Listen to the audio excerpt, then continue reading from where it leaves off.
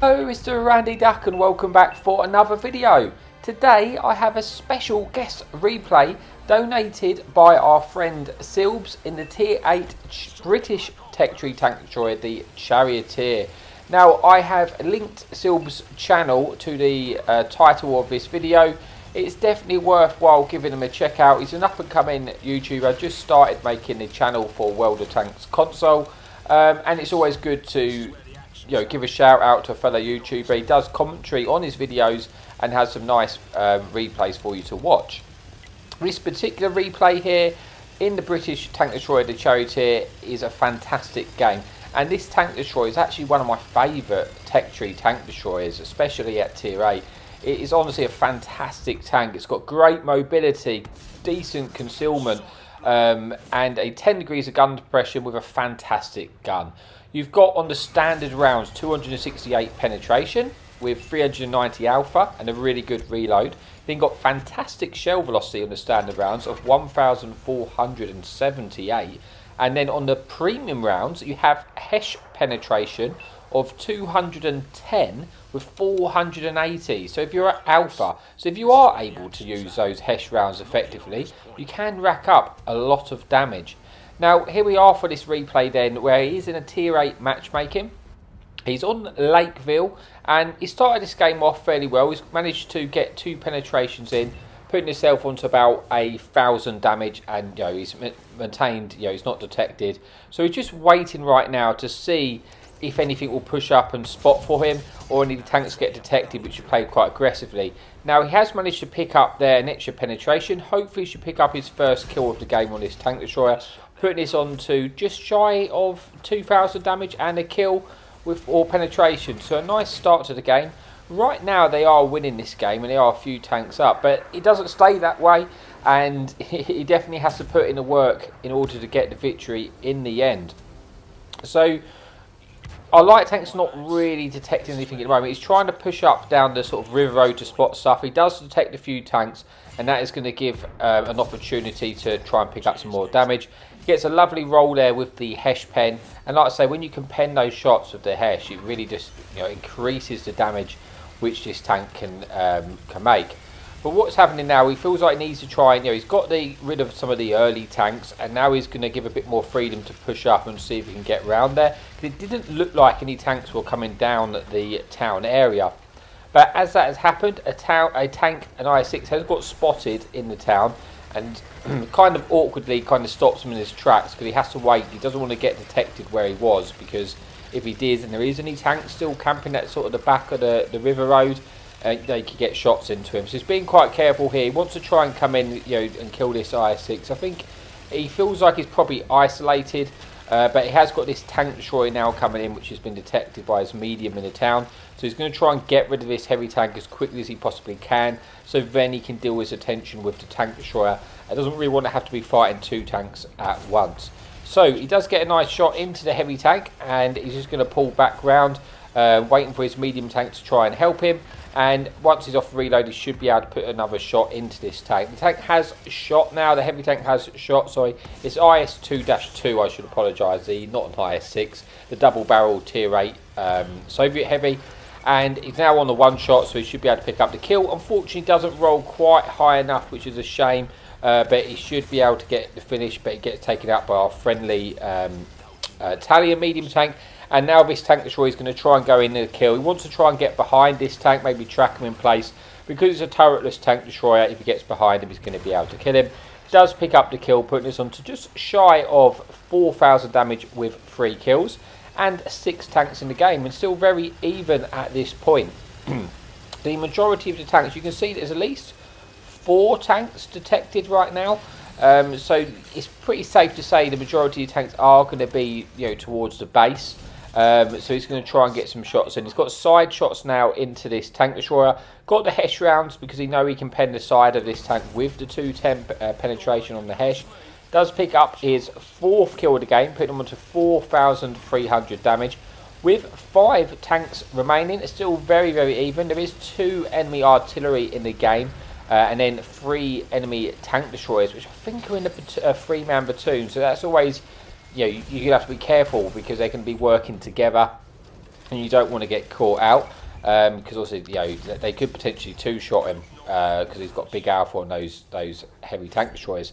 But he is able to pick up another kill there, putting us on to 5 kills, gets a nice blind shot, putting them on to just shy of 5,000 damage. They are now in a 3 versus 4 scenario, but this tank destroyer, he's probably got the kill on at this specific moment because, you know, there's no one else. You know, he's got nice side shots in, but unfortunately he manages to evade him there, loses its spot. So now he's got to try and advance to see if he can try and spot him. He was able to spot him, just waiting for him to turn just enough that he gets an easy pen, picking up his 6th kill, putting him to 5,500 damage.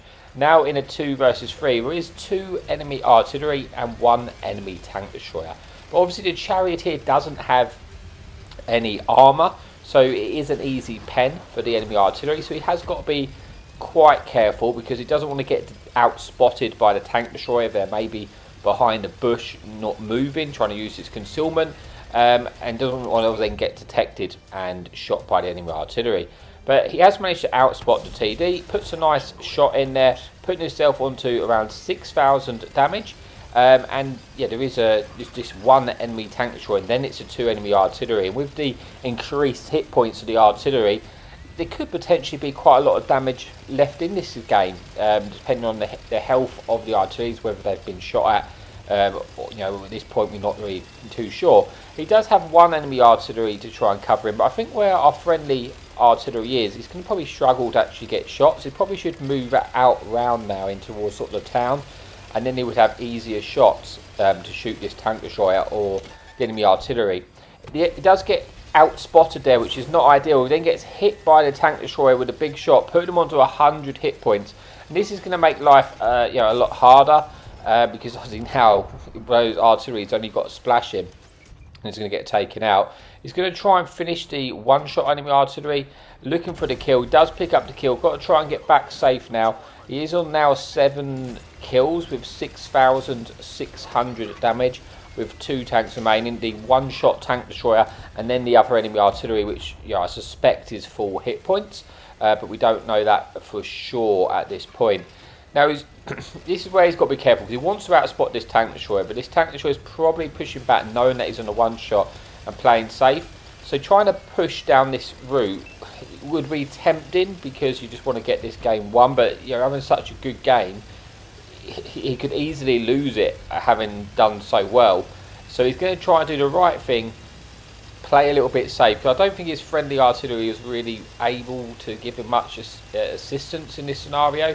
So he's just going to try and go back and take the long road round and try and go back up to sort of the 1-2 line and catch them off guard, essentially, because he doesn't want to take the risk, which is probably the smart thing to do, because you know, time is on his side right now. You know, he's got 7 minutes left on the clock.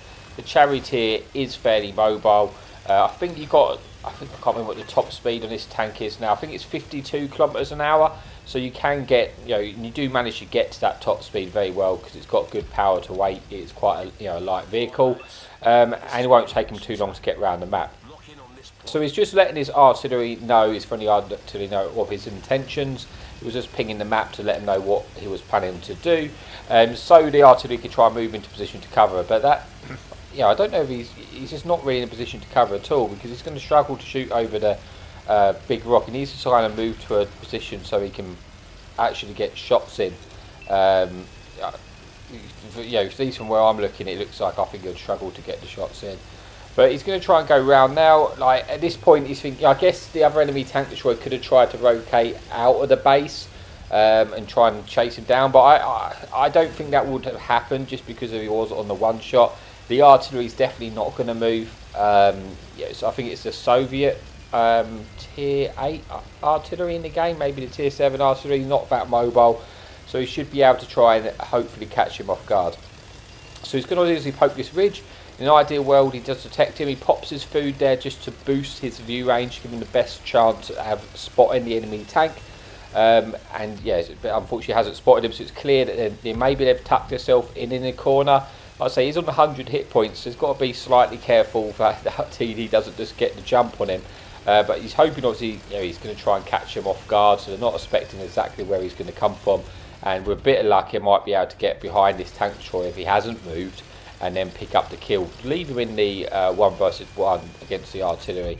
So he does spot the tank destroyer, thankfully catches him off guard. It was worked coming round, and now he's on 8 kills with 7,000 damage, or just shy of 7,000 damage, with this 1 enemy artillery left. So he goes up, does the right thing just to proxy spot him. He doesn't just go round the corner and get shotgunned. He drives up the hill just to proxy him. Like I say, at this point you was hoping if the friendly artillery would have moved, probably would have had shots on this tank, because although you're against an artillery, this is kind of awkward just beyond the hit points he's on. You know, if he just gets splashed, it's going to be very, very awkward. So what he's going to do, he's going to try and move when he's detected, try and lead the artillery to think he's coming around the other way, and now turn around, hope to catch him off guard. Unfortunately, the artillery proxy spots him, so that meant, you know, that this is kind of giving up the game. So the artillery knows he's coming around. He's just trying to poke. He's not trying to poke around the corner. He's just trying to confirm what way the artillery was looking. And there's no way of him coming around this corner and winning, essentially. He has to try and catch the artillery in a position where he's not focused on him. Otherwise, he's just going to shotgun him. So he needs to lose his spot. He has lost his spot. He's going to try his luck going around the other side. He's still got 4 minutes on the clock. If the artillery shoots once and misses, then he's going to be able to free kill him. He has got the Hesh loaded, which is good because he can obviously, you know, pick up that extra damage. Looking to try and sneak around. The artillery isn't quite paying attention, so he has got the shot in, which is fantastic. Put the enemy artillery onto a 1-shot. He's going to try and come around. Now, if the artillery keeps going around, he's going to out-reload him. He should be able to pick up the kill, and he does, and ends that game with a fantastic game for a Tier 8 Tech Tree Tank Destroyer. He finishes off with 9 kills, 1 away from picking up that pulse. A fantastic amount of damage, 7,000, almost 7,700 damage there. So you're not far off of getting 8,000 damage in the Tier 8 light. Does pick up the Ace Tank Elf as it gets to Radley's medal. He also gets 9 kills, 1 shot away from the pulls. And like I say, you know, please, you know, feel free to subscribe to him. If you click, you know, watch his channel, see what other videos in, and you might find something you like. So thank you for your amazing support as always. Happy tanking.